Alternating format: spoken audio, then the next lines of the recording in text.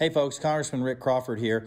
Every spring, the Congressional Institute sponsors the Congressional Art Competition. It's a nationwide high school visual arts competition to recognize and encourage artistic talent across our nation. Since the competition began in 1982, more than 700,000 high school students have participated. This is the 10th year my office has participated in this exciting event. This year, we've had over 200 submissions representing 30 schools in the 1st Congressional District. I want to thank the judges this year who helped me narrow down the competition's finalists and winners, Jason Mirafuentes and Brandon King, both of Jonesboro. The selection process was a difficult task, and I appreciate their time given to this competition.